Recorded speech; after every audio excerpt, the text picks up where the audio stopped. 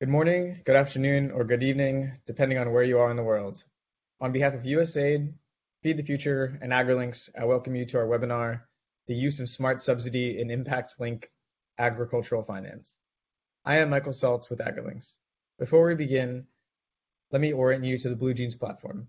On the right side of your screen, you'll see most of your controls. First, please use the chat to introduce yourself and network with colleagues from around the world. To ask questions, please use the Q&A button on the bottom right. Please indicate who your question is for. Feel free to upvote questions you want answered.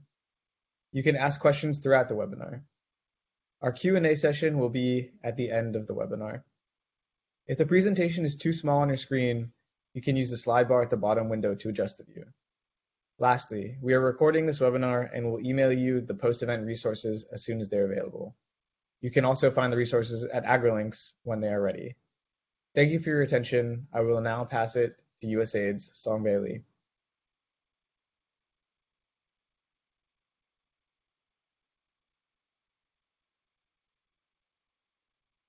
Thank you, Michael. Welcome everyone to this webinar. This is Agricultural Finance Month on AgriLinks. AgriLinks is the USAID website on all things agriculture. And I'm going to ask my colleague, the other half of the Ag Finance team, Hans, to put a link inside the chat so people can check it out if they'd like to. There's been a series of blogs posted this month. Thanks to everyone who's also posted their own blogs and for following along. And this is the capstone webinar for the month. So again, Songbei Li, Ag Finance Team Lead at USAID. I sit in DC in what I call for shorthand the Ag Bureau, but the full name is the Bureau for Resilience and Food Security. And it includes 4 centers, Nutrition, Resilience, WASH, and the Center for Ag-Led Growth. And that's where I sit, in the Center for Ag-Led Growth. Just wanted to mention that I had a hard time coming up with a title for this webinar because I really wanted it to be an open discussion and I wasn't sure what we were going to discuss. But I did have some broad goals, and those were basically that we kind of discuss the roles of bilateral donors and DFIs first, and second, what is the most effective way for us to allocate our subsidy and the public financing that we provide. We did have to decide who to invite, and I'm very happy to go over our list of speakers, which include 2 bilateral donors, the Netherlands Ministry of Foreign Affairs, and also MFA for short, and the Swiss Agency for Development and Cooperation, SDC. We also have 1 development finance institution, DFI, which is KfW, the German DFI. Because each of our governments is structured differently, we can't make an exact comparison, but just to help orient people, I would describe MFA and SDC doing similar work as USAID. And as an example of that, the 3 organizations all support Aceli Africa as donors. On the other hand, KfW is probably the most comparable with the US Development Finance Corporation, the DFC. And as an example of that, both KfW and DFC have supported international funds like the Fair Trade Access Fund, managed by Incofin, and the INSU Resilience Investment Fund, managed by Blue Orchard. But I'll point out that the way KfW supported those funds is very different than the way the DFC did, and we'll be talking about those differences during the webinar. One thing that Michael didn't mention, I'm sure you know though, but threw me off, is that this is a 90-minute webinar. So they started on the half hour to hopefully people don't drop off after the first hour, but no worries if you need to. This webinar will be recorded. Basically, it's about half the webinar will be a panelist discussion, and then we'll try to use the other half to answer questions from our audience. There's no presentations. No slides besides the speaker slides, so I hope everyone is okay with that. So now I'd like to ask each panelist to give a short introduction of themselves, their organization, and where they sit. And if it's okay, Anouk, can I start with you? Yes, that's totally fine, and thank you for the invitation to be here today. Very nice and a very interesting topic. My name is Anouk Aerts. I work for the Dutch Ministry of Foreign Affairs. and within the Ministry of Foreign Affairs for the Sustainable Economic Development Department.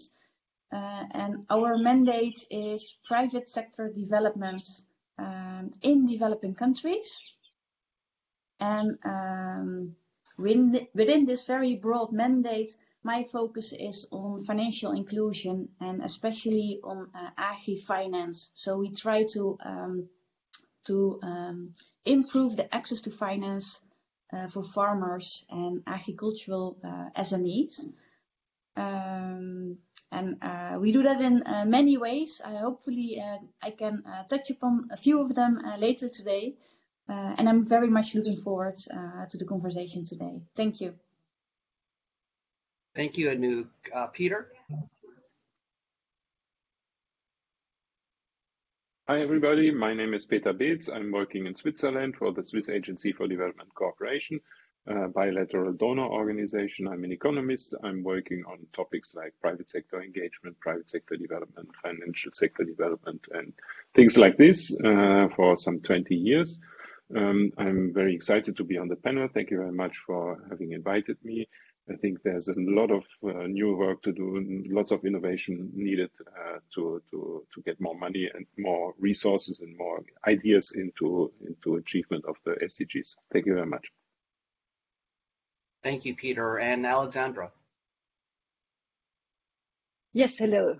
Thank you very much, Sungbi, for inviting me and for giving me the chance to be on this panel today. So my name is Alexandra Albin.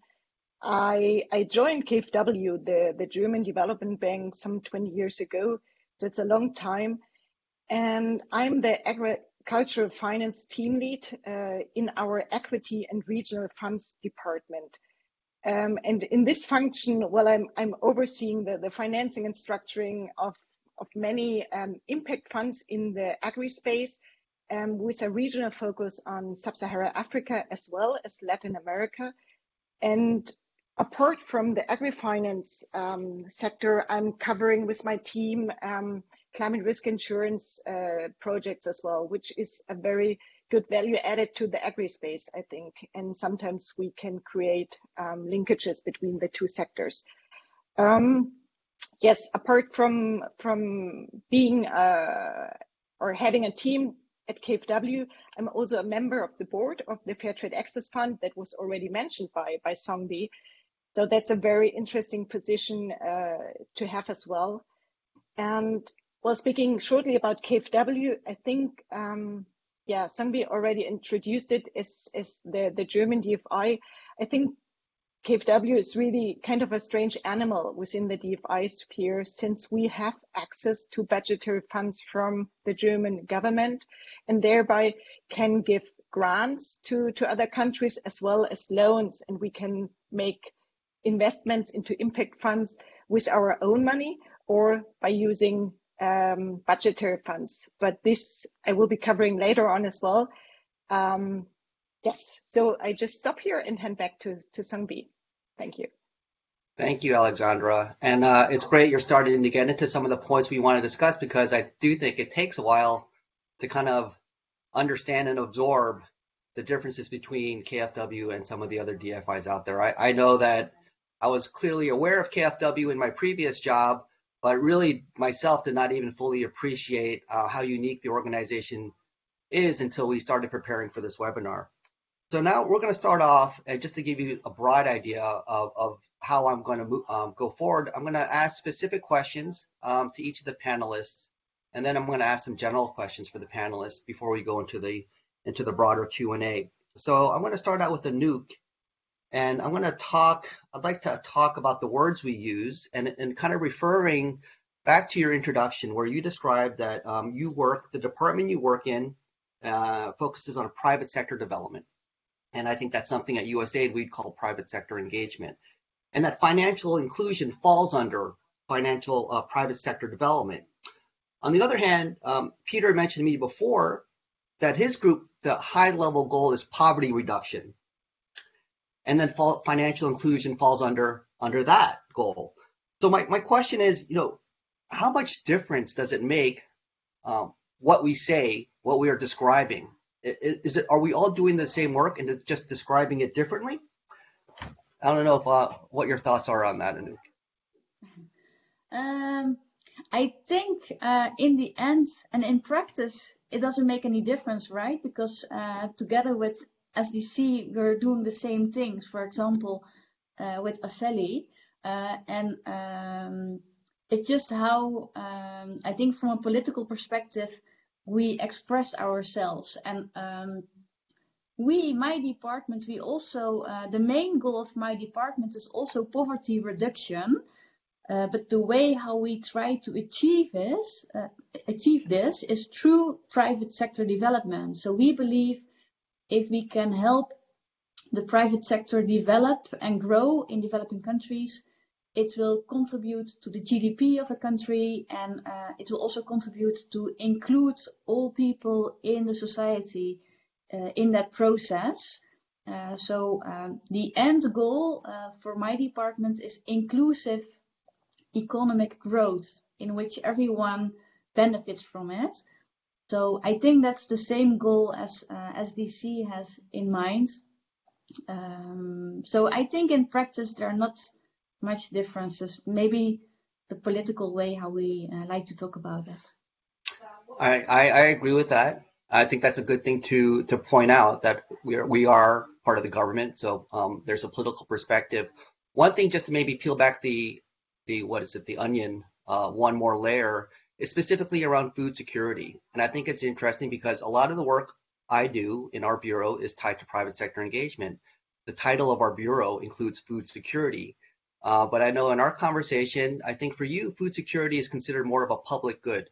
And I'm just wondering how you describe the difference, maybe what we describe as food security, or how you guys look at food security.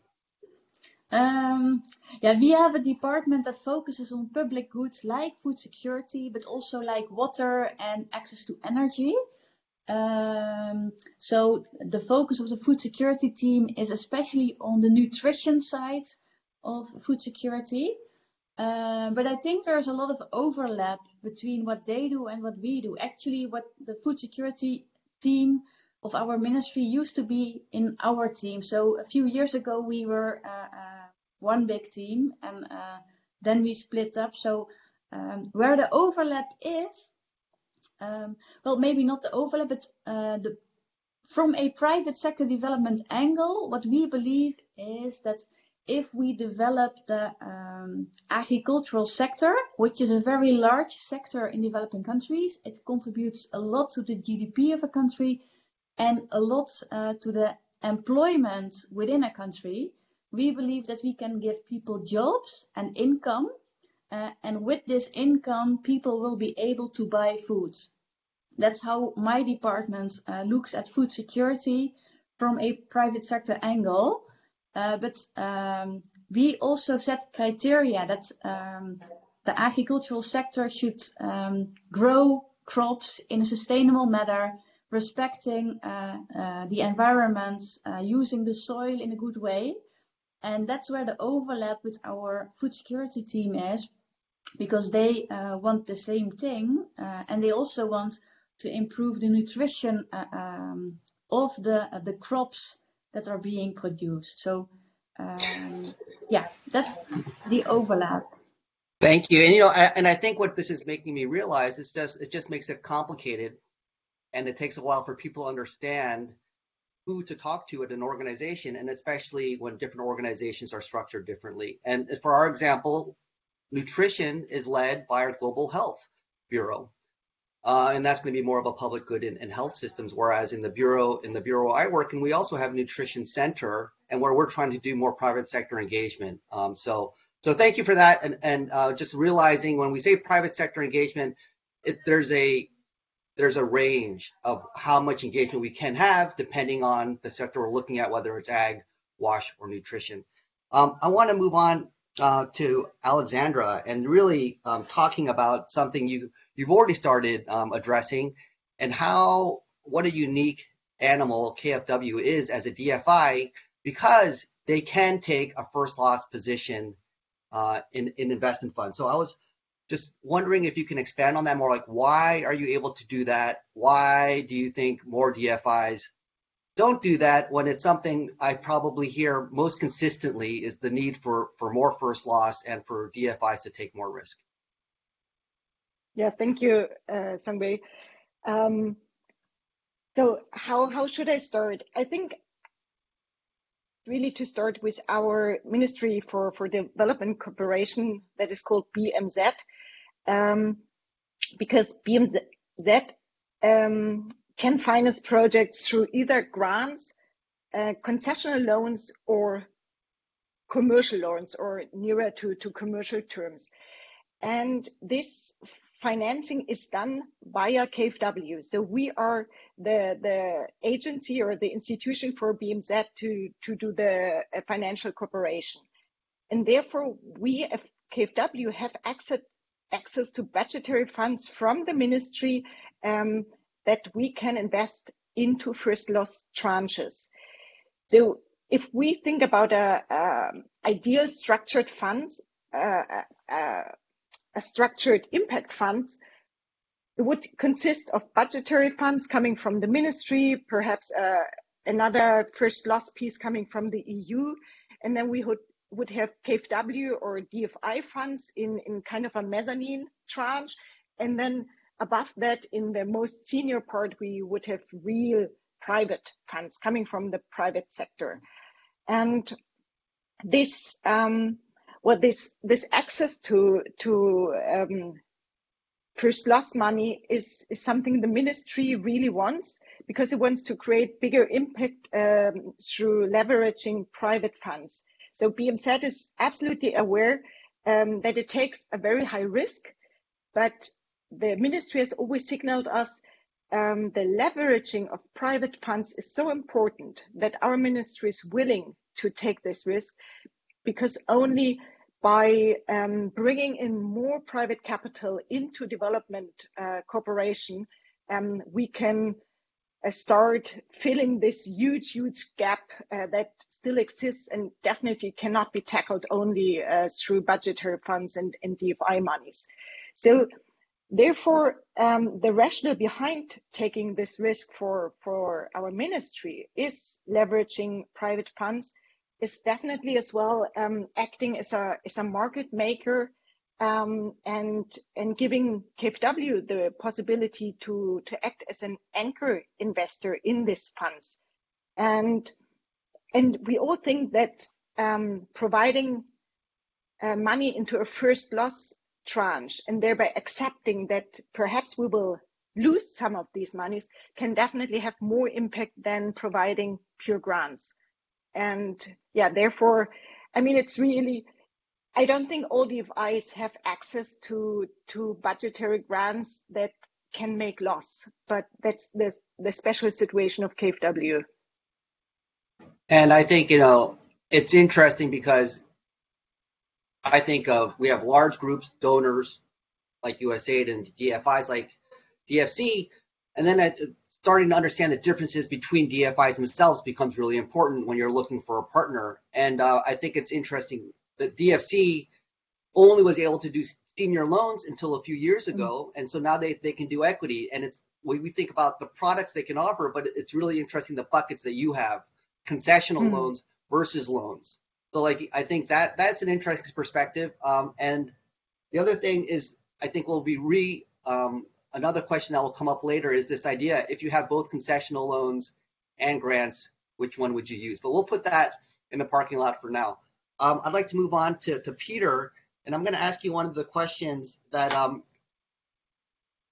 a lot of people said they'd like to have answered in the LinkedIn poll that I posted, and that is, should we work with large or small companies? And if I provided a little bit more maybe context to that question is a lot of times we want the smaller companies are the ones that need our help, but it's hard. They find it challenging to scale. The larger companies might have scale, but they might not be as developmentally oriented as we'd like them to be. So I don't know if you could talk from your experience and what your thoughts are on that topic. Okay, I would like to have the answer too. We are working at the moment, what we did and started is working with social enterprises or impact enterprises That's a subset of normal enterprises where they are more aligned with our objectives. Our objectives are political, poverty reduction, reduction of inequality, achieving the SDGs. You know the story.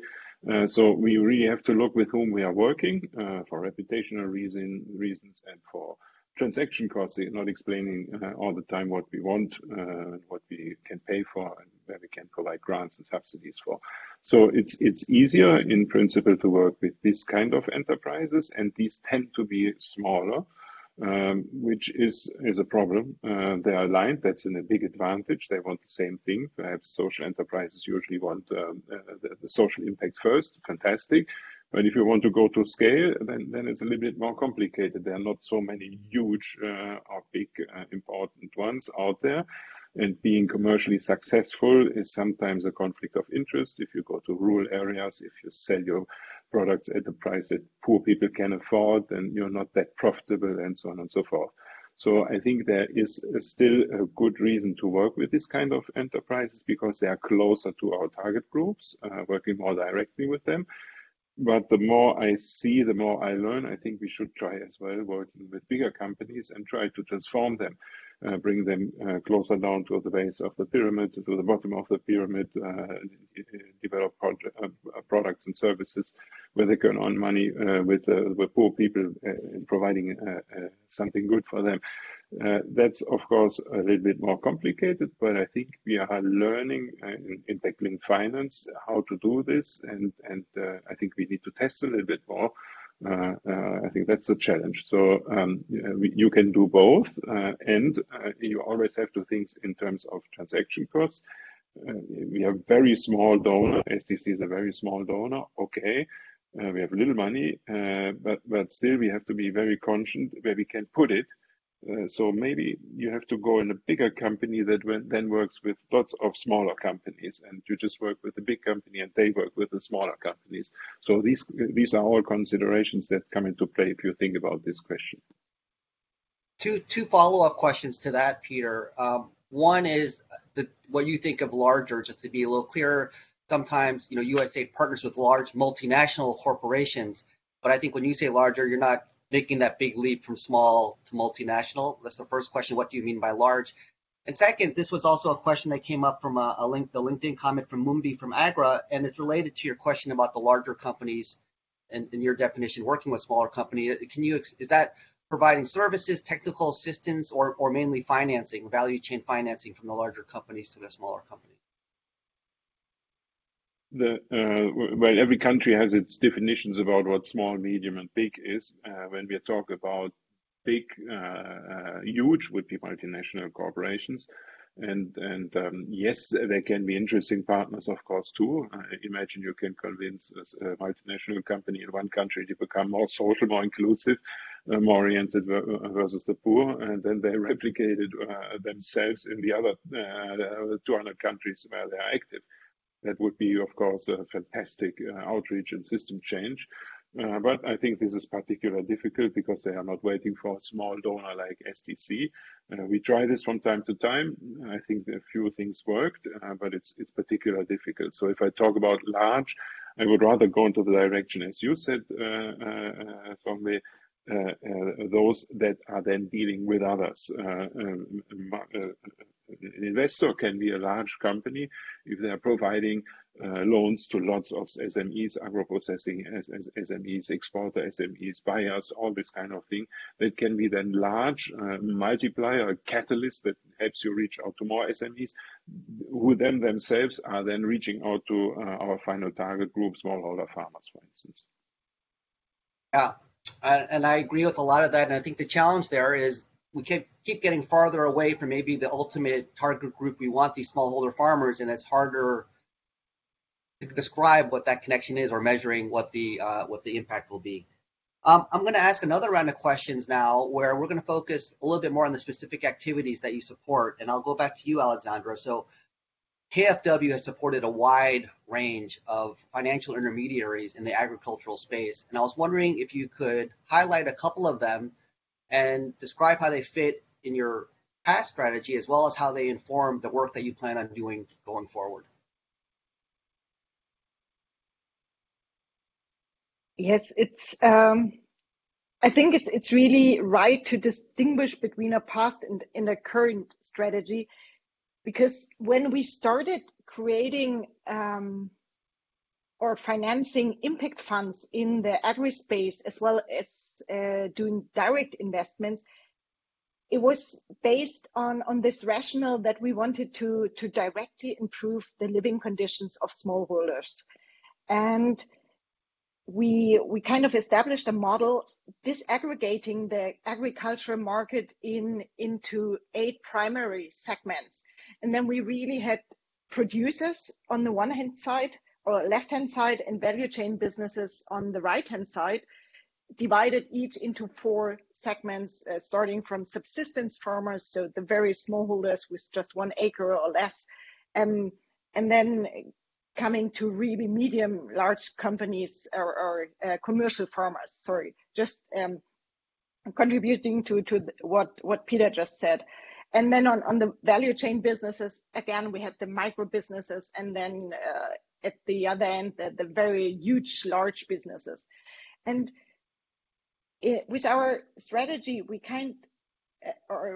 tried to establish or to create funds and direct investments suitable for nearly each of the sectors. Of course, not for the large businesses on the value chain businesses as well as for the large commercial farmers, but for other segments. And for example, we started financing 1 acre fund and My Agro to really address the subsistence farmers, or on the business side, we created ARTIF, which is one of our flagship agricultural funds.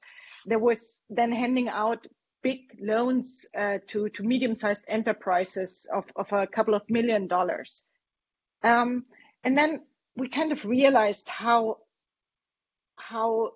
labor intensive that is, and that perhaps the cost benefit ratio for KfW itself is not the right one anymore. And especially when it came to these direct equity investments, we realized that it can't be done via KfW itself, but it should be pooled into a special fund. And then we created the Social Enterprise Fund for Africa last year. So now we want to try to do investments into social enterprises through a specific fund and not ourselves anymore.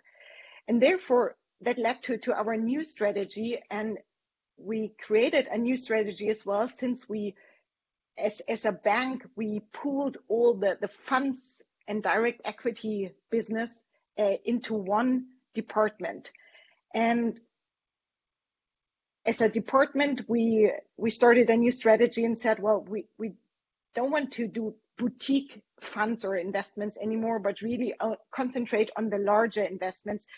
The rationale behind that being that bigger funds can attract more private monies. And this is something we definitely want to do. And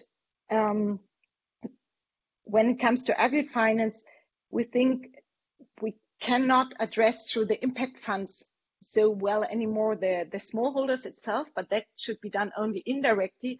But for KfW now, we want to concentrate on funds that have a really unique selling proposition, that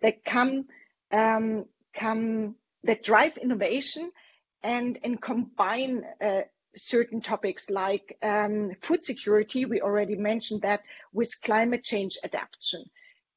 So therefore, we really have moved away a little bit from the smallholder itself, because we think this should be more done via grants, for example, through organizations like 1 Acre Fund, which is not a fund or an impact fund, but an NGO.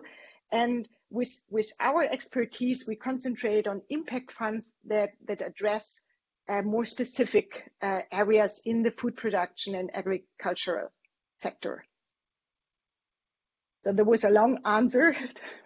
No, that was very helpful. Thank you, Alexandra. You know, the last point you're making, I'm just wondering, so is there a distinction between saying that moving away from smallholder farmers, which require that type of activity requires grants, or are you saying that, you know, you're going to be reaching them in a different way? I think you're saying the first thing, that you're going to be working in a different area.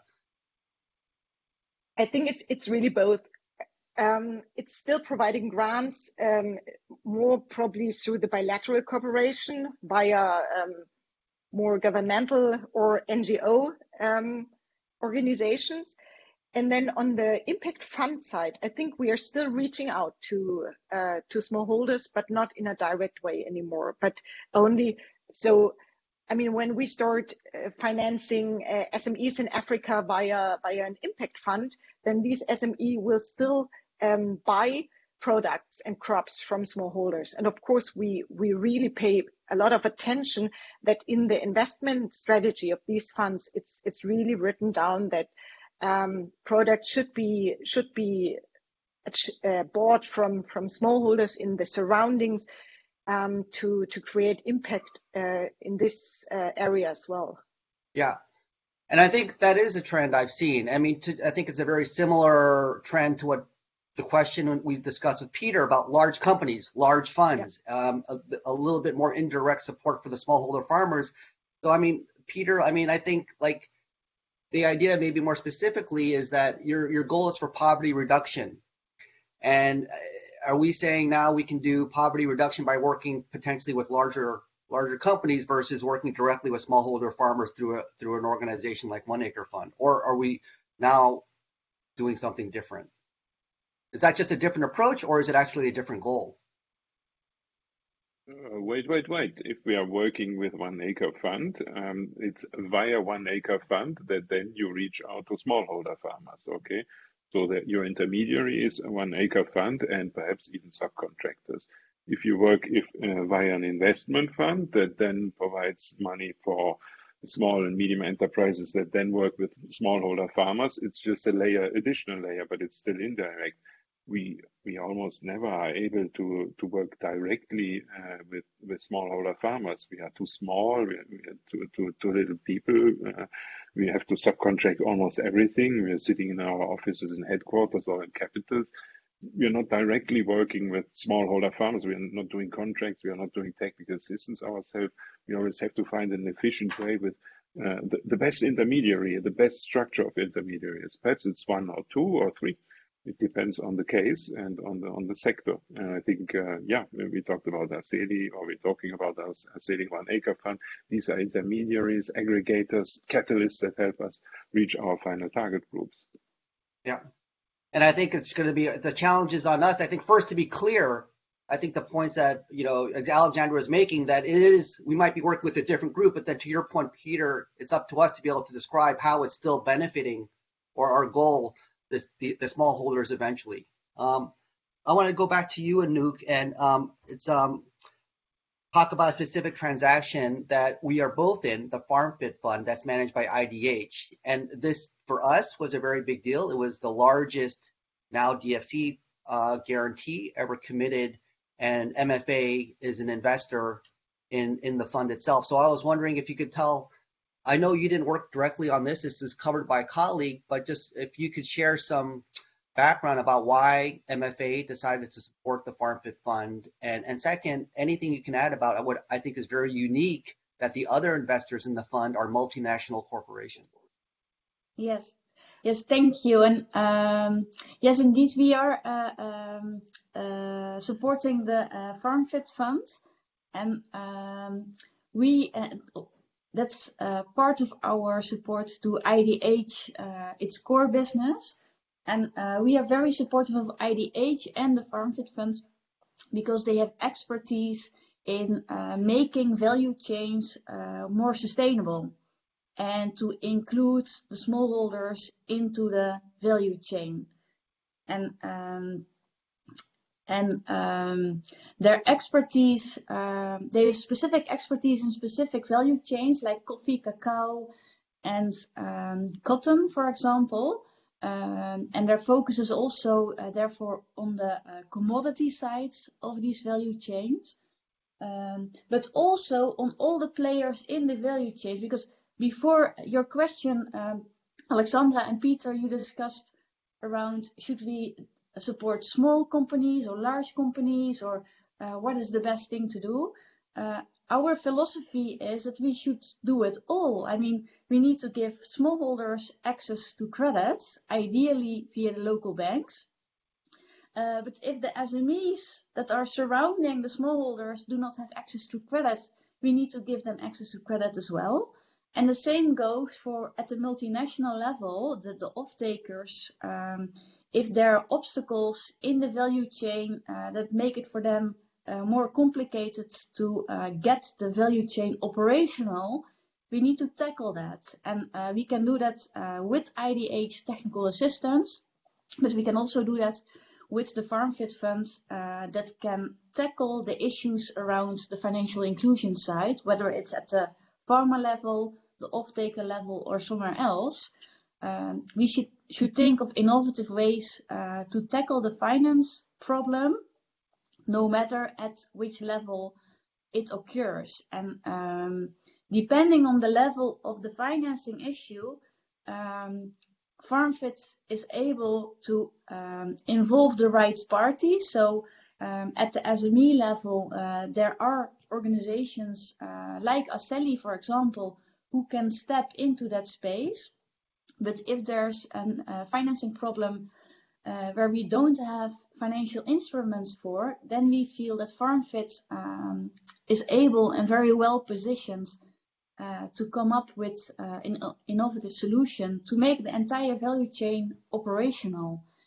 And we believe that the investor base is extremely interesting in that sense, because they have investors like coffee producers, but also Rabobank is an investor, and a few more big multinational corporations. We don't have any other access to finance instruments with these kind of investors, and that's what also makes FarmFit unique, that the investors themselves are active in these value chains. So there's a lot of cost learnings to achieve. Thank you, Anouk. One thing I realized that I don't highlight enough is the fact that, right, IDH, the FarmFit Fund, does have, it's part of the IDH family, which has all that experience and work that they do in value chains. It does make it a little confusing to understand which parts do what. So IDH, the management company, is part of, I think, IDH, the organization, but they are separate as a professional fund manager, but they clearly work closely together. I know one of their first investments in Chicoa, the aquaculture company in Mozambique, had assistance, technical assistance provided by IDH, not the fund manager, and then IDH, the fund manager, came in with an investment. So that's I'm glad you highlighted that. It even makes it difficult for me to understand who is doing what, but important to mention. And the part about multinational corporations, I think I've seen in my short time different ways that they can interact. I think the most traditional one I see is that they give a grant. Like I think Keurig has given a grant to Root Capital to do some of the work they do with smallholder farmers. And then I think a second way is where they're actually an implementer themselves. And I think the one I just would highlight is Neumann Coffee Group, which was the precursor fund that was the blueprint for the FarmFit Fund. But then in the FarmFit Fund, you have the multinational corporation as an investor themselves. So I just think that it's really interesting and nice to see the different ways that corporates are being involved with our work. I want to go back to Peter, and there's an activity that's been mentioned several times, Aselli Africa. Now, I don't want it's an interesting program. It's not lending. Aselli does not lend to SMEs. I'm not going to ask you to explain it. Besides, I'm just going to say it's a market incentive facility that works with existing lenders. But the question I have about Aselli is that it's an area that SDC, MFA, and USAID all support. So I'm wondering, do you think of that as a good thing or a bad thing? And what I mean by that, it's a good thing that I always think we should work more closely together. On the other hand, sometimes you'll hear that, we're crowding into something that's a donor darling and overlooking other innovative ideas out there that also need our funding and support. in this specific case, I think it's a very good thing that we are collaborating. And Alexander, please join. Anuk is already there. Because for size matters in this case, and they have really a fantastic model, and they're working regional. And I think we all can contribute beyond just giving money and coordinating and strategic advice, blah, blah. It's in the policy dialogue that we can make a big difference and support them. So if you have 4, 3, 5 donors, you have 4 or 5 different teams with connections, different connections to the government, to development banks, to the World Bank, to whoever is having a say in policy dialogue. And what Arsenio is going to do is to show with their results that this is a very efficient way to support smallholder farmers in agriculture. And you can even go for agroecology, what they try. So they can design the subsidies to the objective you want, and now it's our objectives, but it could be the ones of the states. They should be aligned, by the way. And then if 3, 4 donors are sitting around the table and pushing for getting the state interested to step in and take this over in the long run, that I think that's perfect. So there we can make a huge difference in terms of system change and long-term sustainability, because as you said, it's not investing, it's catalyzing investment, it's grant money, it needs to be replenished always, because they are helping to repair a market failure. So yes, in this case, I think that's very good that we are all together in it, and there should be even more. And that would then allow us to go to more countries and replicate this in other countries as well, where the context is good. That would be my short answer. And you can ask Brian Milder, he's there. Yeah.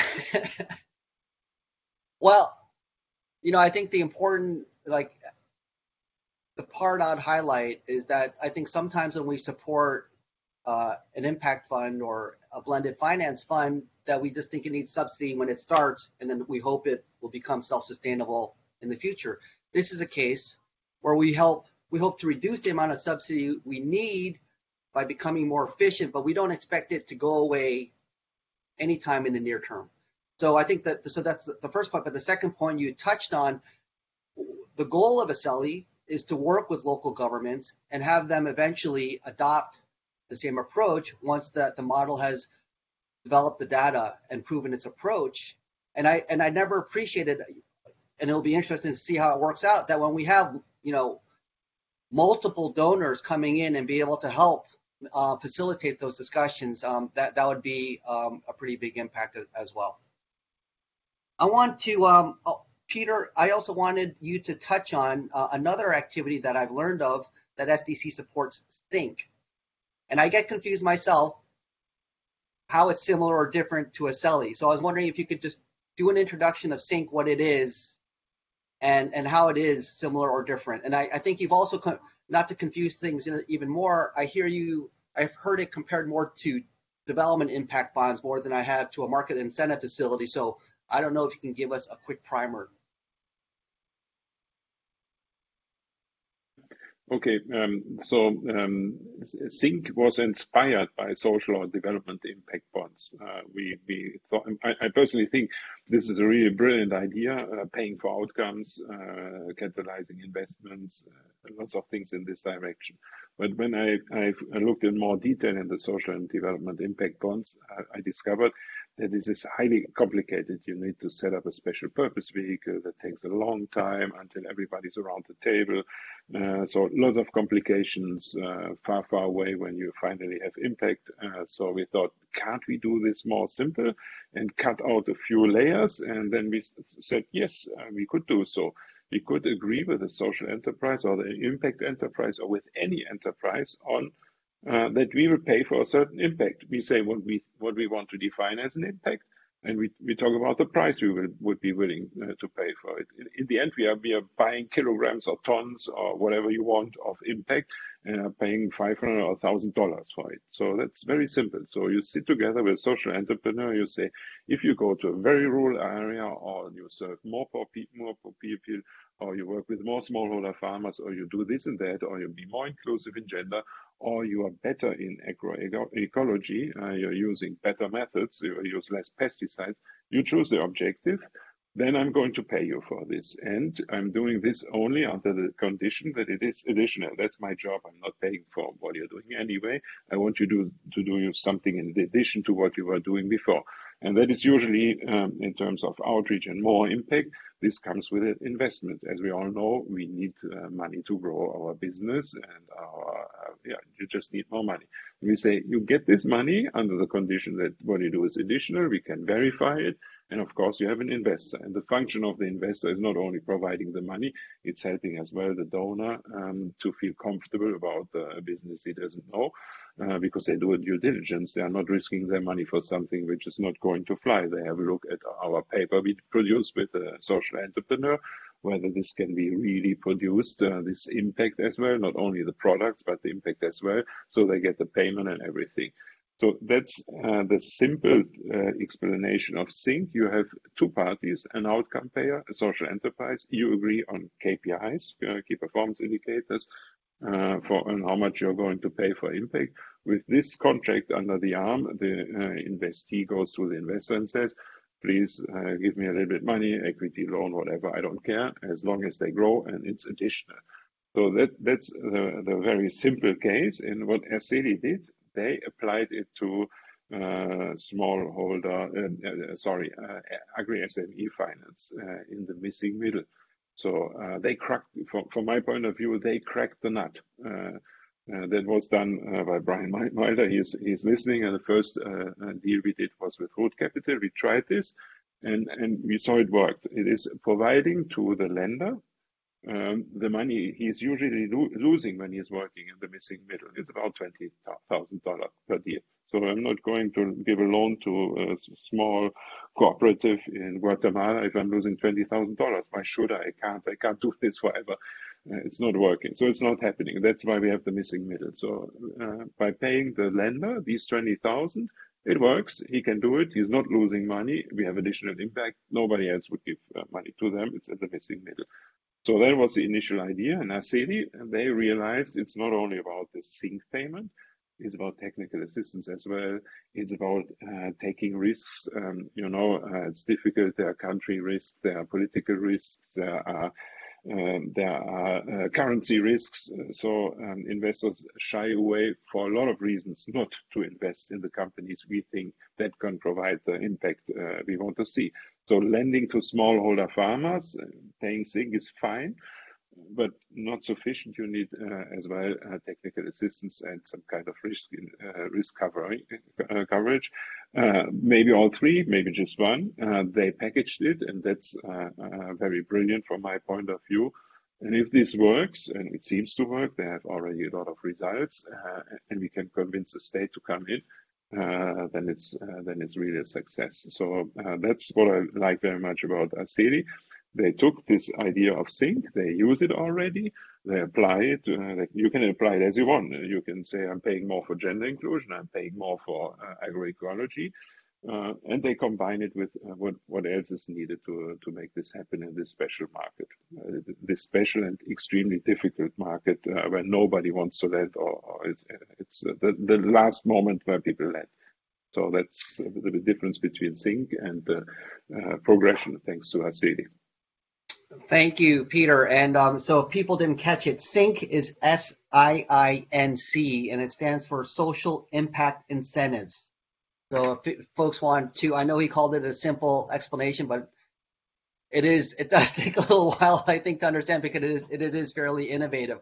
Okay, I'm gonna ask a few more questions, and then we're gonna go into, I'm gonna start looking at the questions popping in. So sorry if I look distracted, but I did the question you mentioned, you started teasing it up, Peter, about technical assistance. And, this is maybe, I'm going to direct this to prepare you a nuke to start out with first, but the question is technical assistance or first loss. And this was by far the most popular question on my LinkedIn poll. And so there's, from a donor's perspective, we have the option of first loss or technical assistance as some of our choices. I was wondering, do you think we should be, should we be doing more of one or the other versus how much we're doing today? It's not an easy question to answer in that way, yet it's also a simple question, because if we can do it, if we can give farmers access to finance just with technical assistance, why not?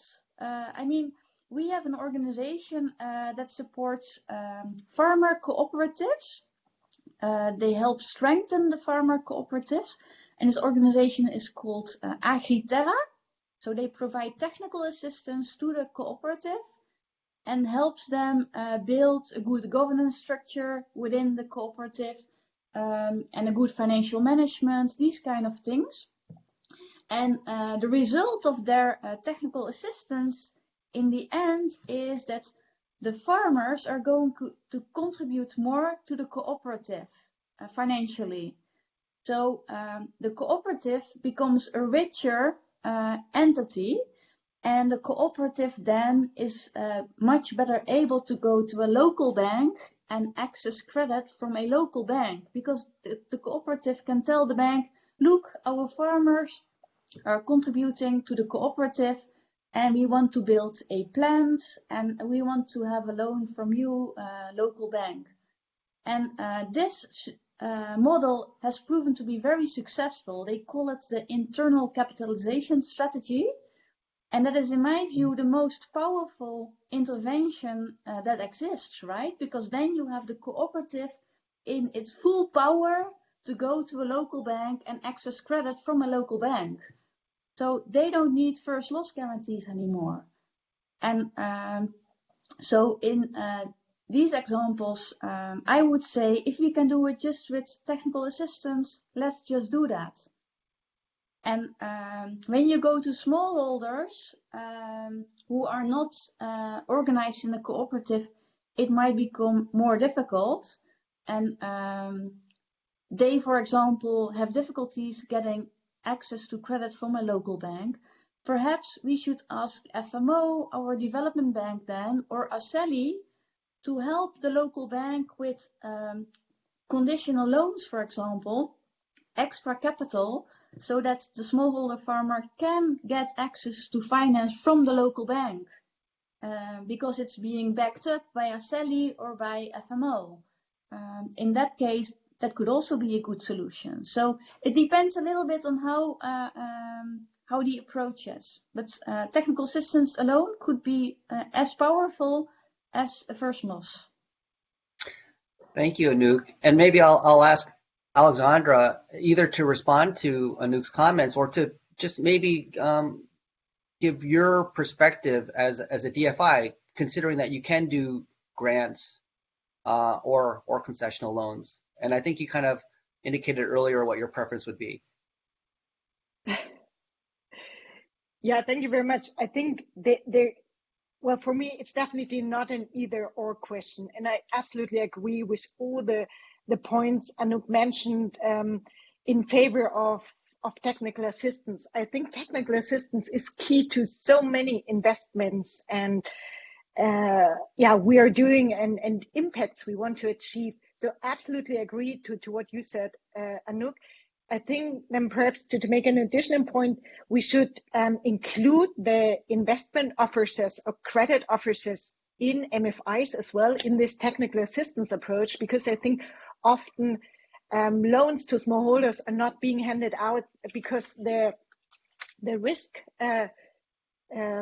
assessment can't be done through the credit officers, or they just don't feel comfortable with the risk environment they are facing in the agri space.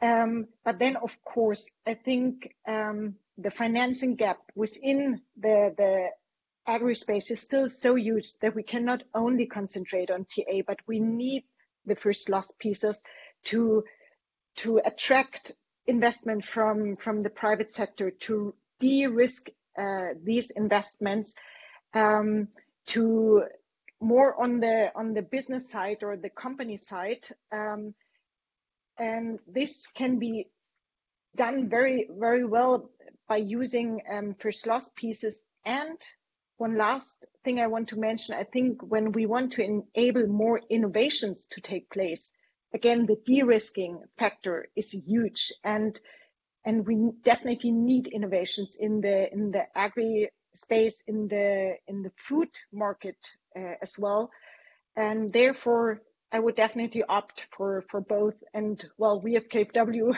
we are in this lucky situation that we can really offer first loss pieces together with grants for TA facilities.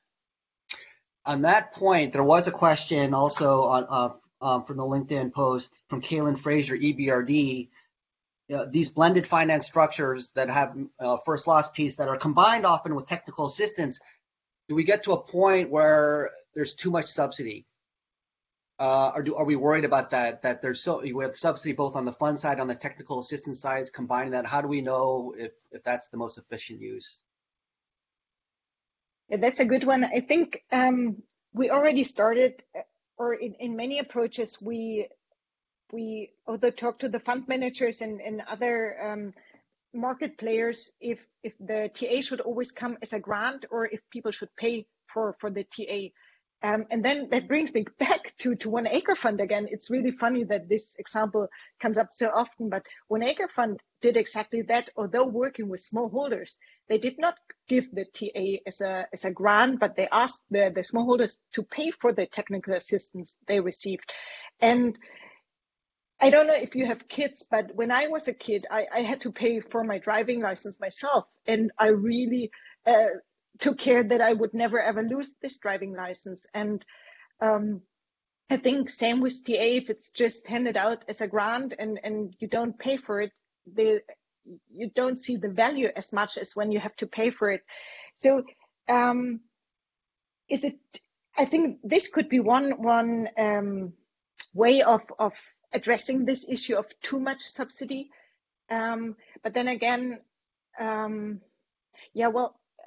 I stick to my point that the first loss tranche in structured funds should only be used to really attract a lot of private money coming in. And then depending from the leverage ratio you have, the subsidy is not that huge anymore.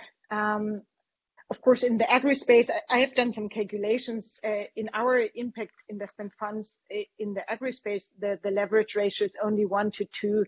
But in other sectors like renewables or so, we sometimes see leverage ratios of 1 to 8 or even higher. So I think we definitely have to be careful that we kind of don't over subsidize our investments, but yeah, there are ways to tackle it.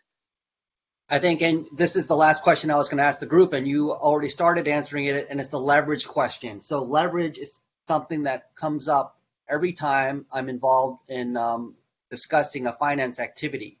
And my question is, what's the difference between maximizing impact and maximizing leverage? Do we focus too much on maximizing leverage because it's too difficult to measure the impact? And is there a case where there's too much leverage? And so Peter, I know Alexandra has already mentioned some leverage targets that leverage results she's seen. I was wondering if you can comment on some of these other questions about leverage. Well, concerning leverage, I think this is the wrong metrics. For us, it's all about impact. We want impact, and there's some nice additional information that may be leveraged, but it very much depends on the case. And our experience up to now is that the leverage factor beyond 10 is suspicious. Why would anybody invest into a company, let's say with a leverage factor of 100 or 1,000, that some people claim, where Swiss taxpayers' money is $1 and the others put in 99? Are they putting the money in because we are putting $1 in it? Is this saving them, helping them? If the leverage is too high, it will be just windfall. So I think that's not realistic. Then we are not really needed. So we are usually working in contexts where we need a lot of subsidy, a high element of subsidy, because otherwise nobody would go there. In very poor countries, in very rural areas, not into Indonesia and Brazil and South Africa. That's where investors go anyway. If they would go there, then we would try to help them go into more rural areas, more difficult areas, and then we would need again high subsidy. We want them to go in sectors where others don't go, where nobody goes, then it needs subsidy. And then it's 1-to-1 or 1-to-2 or 1-to-5 if we're lucky, and 1-to-10 in extremely successful intelligence schemes. But beyond, I think it's just windfall and it's not additional. That's my personal opinion. Thank you, Peter. I don't know if Anouk, you'd like to add to that, or we can go to some of the questions from the chat. Maybe one quick remark on that, because what I find very interesting are the reports from Convergence, and they show that in the agricultural sector the leverage ratio is very low. So there's really just a very little amount of private capital flowing into the agricultural space.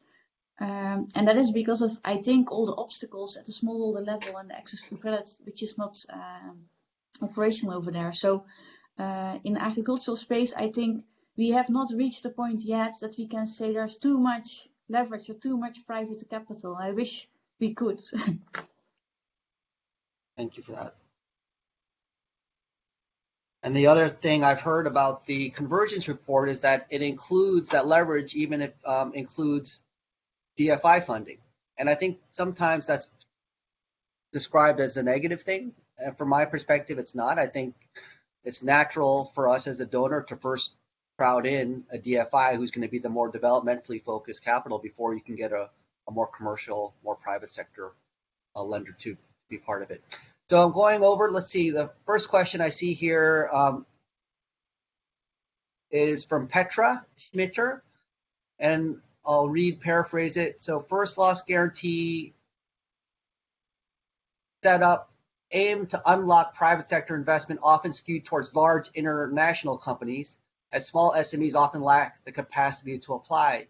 How easy is it to roll this out for small SMEs in Africa? I think this would be a great question for Brian to answer. Milder from Aseli Africa, but so I'll ask one of our panelists to answer that. Anouk or Peter, would you like to answer that, either using Aseli as an example or something else? So that basically is, a lot of these programs are for large international companies. How can we have them help smaller SMEs?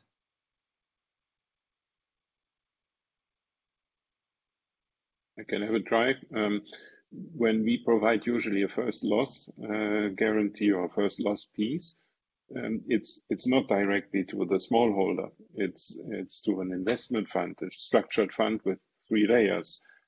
First loss piece, and normally a second a B share, and in the end an A share. B share by a development company, and A share by private investors. It's to incentivize that they take this kind of risks, and then the structured fund lends on to a local, somebody locally, and who lends onto the SME. That's how it works. It's never directly to a small and medium enterprise.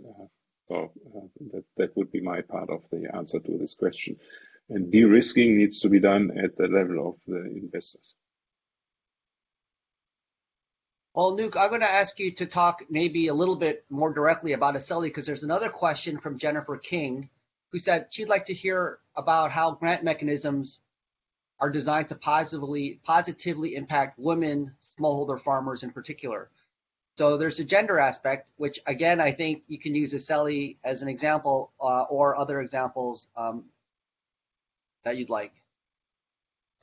Yes. We can talk for a long time about the gender aspects around financial inclusion, especially in the agricultural sector. I think technical assistance could be used, for example, in Aseli context, around innovations innovations that help female get access to credit, for example. very often females have more difficulties in this than men because they don't have land. Very often the land is owned by the males instead of the females. So if the innovation element of Aselli finds a nice way to give access to credit to females without providing land as a collateral, for example, then that would be a very nice use of technical assistance to achieve gender equality. Another example could be training on financial literacy for females.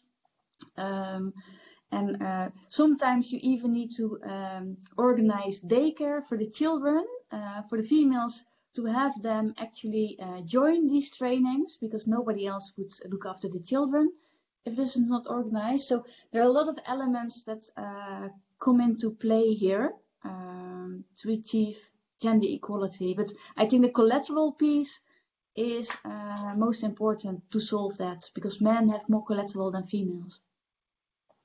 Thank you, Anouk. And I'll just add, to the part about how we make sure we're targeting smaller SMEs. So Aselli Africa has a maximum limit of their loan size, about $1.75 million. So they don't give larger loan sizes to that because they are targeting the missing middle that cannot access capital. So that's one way they do that. Another way that Aselli Africa targets women in general is that the incentives they provide to the local lenders are higher when those loans are made to SMEs that have a gender component. I think I wanted to ask a question actually that came in over LinkedIn before, and it's the role of international funds. And Alexandra, we've been talking about why KfW supports some of these funds. I was wondering if you could address more specifically about their role in relation to local lenders. Are international funds expected, is this just a group by itself and we will always have them? Or for the way we think about them, are they specifically here to de-risk a market so that local banks can follow afterwards? And I was wondering how much of that is part of your thinking or not. So when you say international funds, it would be regional funds in my wording probably. Yes, I'm sorry. Any funds that's not a local commercial bank. Yeah. Well, I think, and we have kind of talked about that already a lot. What's exactly the role of this regional funds, or some funds are acting even on a global level? And I think it's kind of to create additionality to what the local banks can offer, and they're always the aspect of de-risking should play a role. Plus, so I think it's de-risking or entering into especially risky markets and creating innovations. This for me would be the two main add-ons or additional aspects regional funds should be playing. And then of course the local market still plays a crucial role, and when regional funds or impact investment funds are used to provide credit lines to local MFIs, this should always be done with under a certain theme, like we just had the gender, or talked about the gender aspect. So that there could be a credit line focused on gender aspects, a credit line focused on innovative young enterprises, a credit line focused on climate change investments. So I think,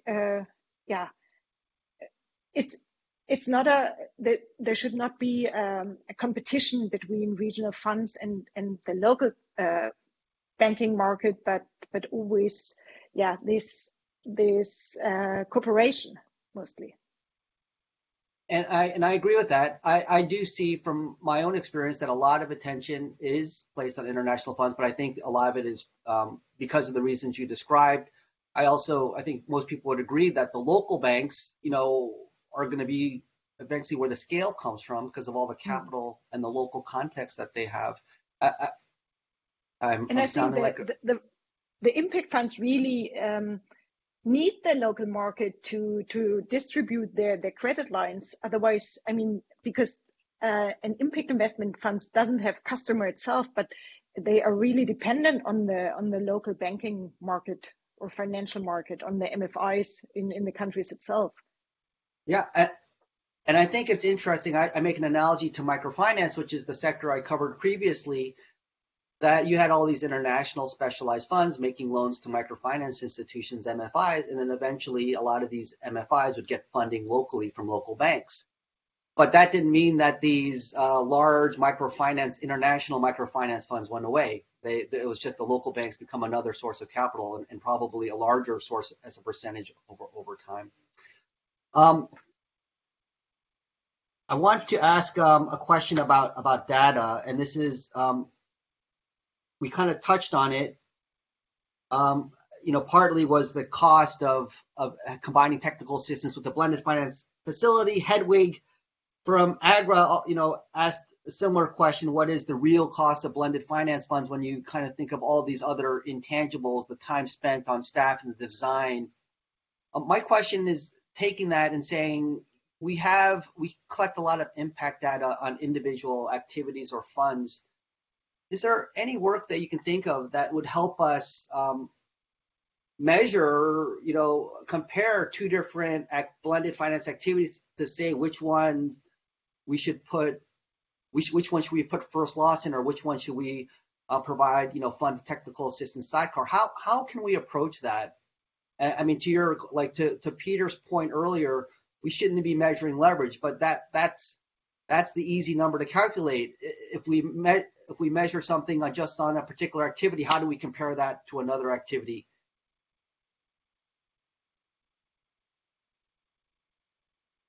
Can I answer on this one? Sure, please.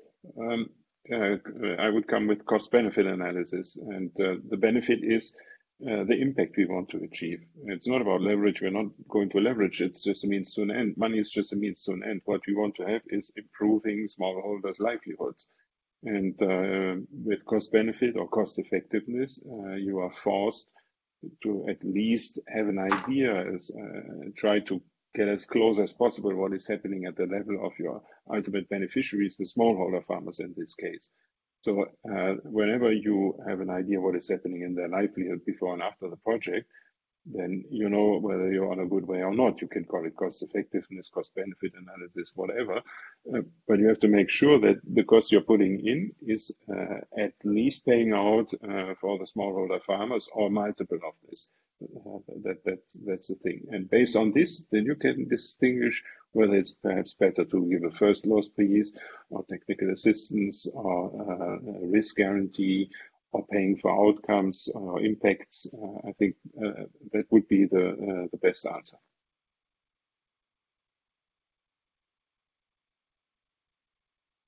Does anyone like to add a comment? Yeah, I think what's very helpful is when you start with baseline studies at the very beginning, because only then you can make comparisons years after your investment. And we started that with ATIF and used some of the TA monies to conduct these baseline studies. And then we have a chance, like 3 or 4 years after a certain investment has been done, to really evaluate and assess the impact of this investment. But I have to admit, it's very cost incentive. And the question one could ask is TA money really the right source to fund these baseline studies? But yeah, so far it was the only source, and I think it's still money well invested, but yeah, it's extremely labor and cost intensive. Yeah, I mean, data needs to come from the investee. The data needs to come from the SMEs or from the companies that are doing it. They know their customers. They should know them, and that's where you should get the data from.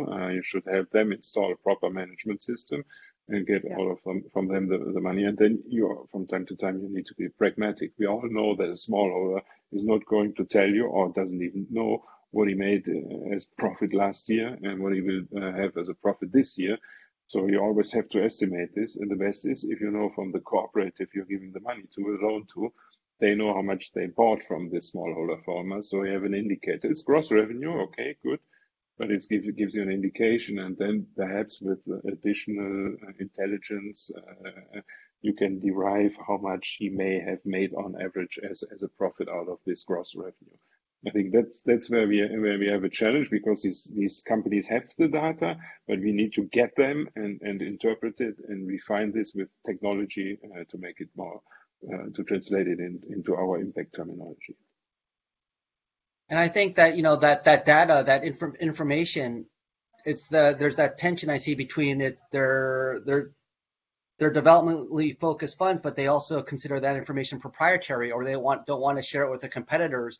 I just feel like if there is public money going in from a donor or a DFI, maybe there should be a higher level of transparency required, so that we can have a better idea of the impact we are getting for the money that we're putting in. I mean, I noticed that we often don't even publicly state the amount of the investments or what the return we're requiring on that investment.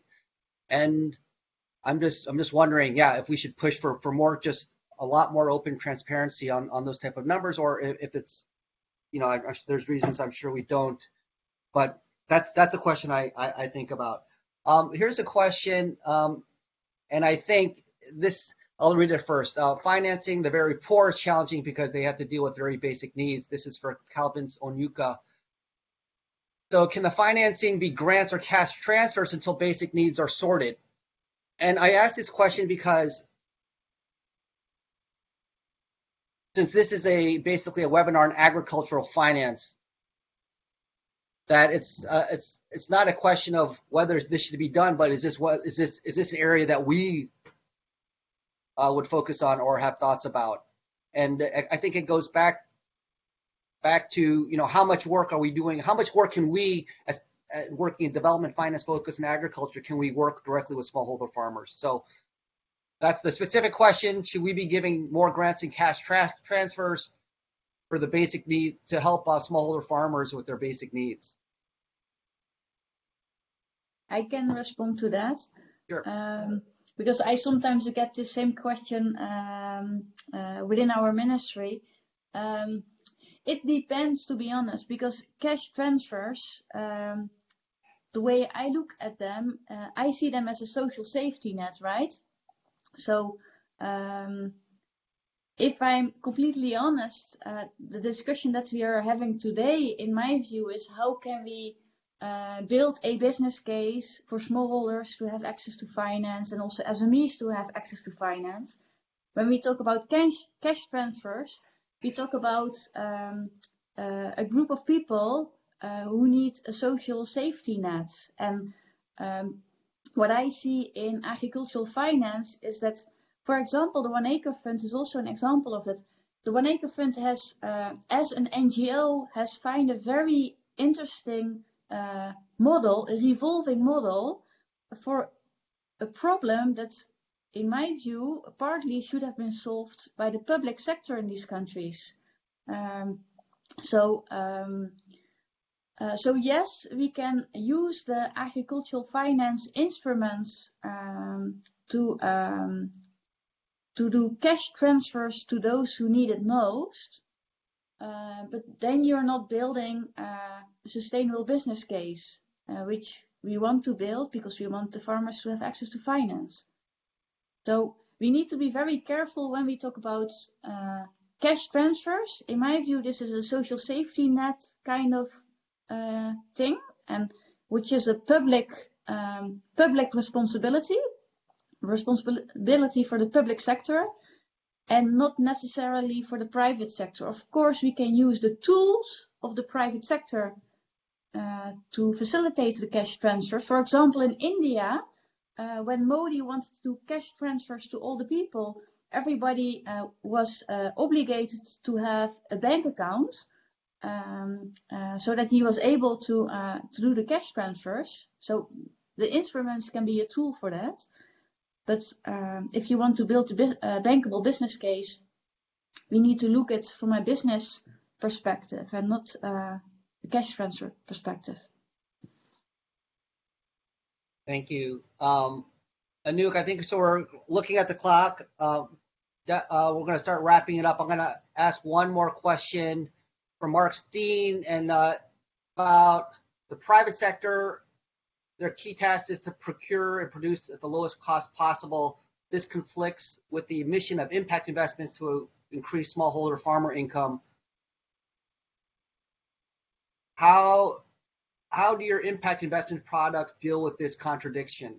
And I don't know, one way I'd paraphrase this, and it kind of reminds me of a conversation you and I had, Peter, subsidizing for-profit companies. Should we do it? How should we do it? Yeah, I think it's an art, but at this point is very good. Yes, an SME that buys from smallholder farmers should try to get the lowest price from them, but then it's of course not the kind of social enterprise, impact enterprise we would like to subsidize, right? So by choosing the right SME, that would be the first step, or even more intelligent, if you provide an incentive that they do so, that you try to align your objective and their objective. And with these SINK payments, not STINK, social impact incentive, that's precisely what we did. We said, we're just paying you if you achieve impact. So impact is for us, something is happening at the level of the smallholder farmers. So when they have an improved livelihood, and this is verified, then we are paying you for your impact. We are not giving you a subsidy just because you're making money. We're not paying for products sold or something like this. No, we want to see a change in the livelihood of these people, and only then we pay. And that then means there's no longer a conflict of interest, or as long as our subsidy is big enough, of course. Then they really want that their smallholder farmers have net additional income, that they're better off. And this is really working for them as well, because only then they get the SINK payment, the outcome payment, and can pay back their loan.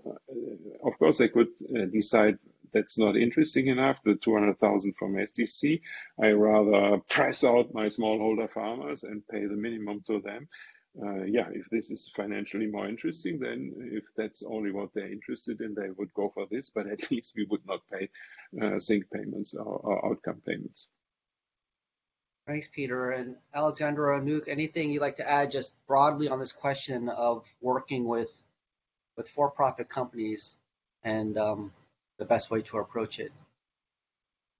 Well, perhaps I would like to address the side of the smallholder farmer, because I think when we use our funds to work with the smallholder itself, then what you would teach the smallholders, or by providing better inputs like fertilizer or seeds to the farmers, they can grow more crops on their fields and thereby increase their income. So it's not only subsidizing companies and then ask them to buy their products at the lowest costs, but you can look at the problem from the other side and really provide TA to the farmers and thereby increase their incomes just by enabling them to get better products from the fields and grow better crops.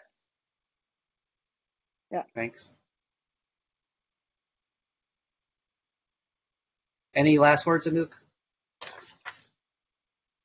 I agree with what already has been said by Peter and by Alexandra. And maybe one thing to add is that we are always very careful about this, because we don't want to distort the market, which is something that we could be doing when we support commercial companies. And we like to see those companies more as peers that can provide technical assistance, for example. And when it goes about procurement of fertilizers and seeds, we feel that market prices should be applied. But let me stop here. Okay, thank you. And I think that you might have seen this question from Sigrid, who talks specifically about how you avoid market distortion. So thank you for mentioning it. That's another thing I think didn't come out about the blended finance activities, is that the subsidy happens in the funds, but you expect those funds typically to lend at market rates or rates comparable in the local markets to minimize the market distortion.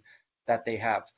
I am going to wrap it up here. I don't want to push it all the way to the end. I just want to thank our panelists again for coming on this call. Thank and also appreciate the frank discussion that we were able to have. Also remind folks that this is being recorded, so people will have. We'll send out a link to the recording when it's ready, and also we'll be going through. I know a lot of questions in the chat, in the Q&A that we did not have a chance to answer. We'll try to answer those as well. So before I say goodbye, Michael, just wanted to make sure there's no other housekeeping announcements from your side you'd like to make. Yeah, just wanted to quickly say that we hope to answer all of the questions that have been asked in the Q&A, and another reminder that we will be sending out the recording of this event along with that Q&A answered shortly, hoping just a couple of business days. So thank you so much, everyone. That was wonderful. Thank you so much for your questions, for your comments. Great event. Thanks, Alexandra, Anouk, Peter, Michael. Bye. Thanks so much. Thank you. Bye-bye. Thank you. Thank you, everybody, for attending. Bye-bye.